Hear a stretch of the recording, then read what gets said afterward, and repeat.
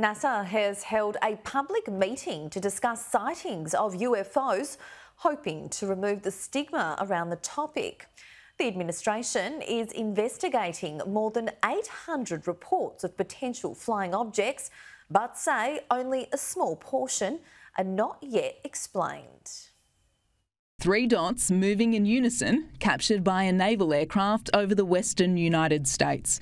What looks like paranormal activity was an optical illusion, distant aircraft making their way to a major airport. The majority of unidentified objects reported to Aero demonstrate mundane characteristics of readily explainable sources. NASA has assembled a panel of 16 scientists and experts, including retired astronaut Scott Kelly, to investigate what they broadly call UAPs, unidentified anomalous phenomena, things that can't be identified as aircraft or naturally occurring.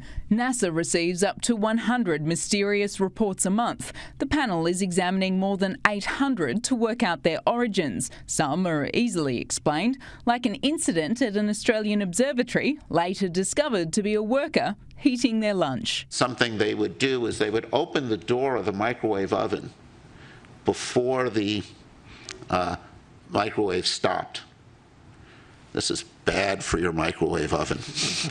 But up to 5% remain inexplicable, like this metallic orb spotted by an MQ-9 making interesting manoeuvres over the Middle East in 2022. Today's hearing marks a new era for NASA, and with it they hope to remove both the stigma for pilots reporting these objects and the online abuse scientists face for their studies. Harassment only leads to further stigmatisation and discouraging others to study this important subject matter.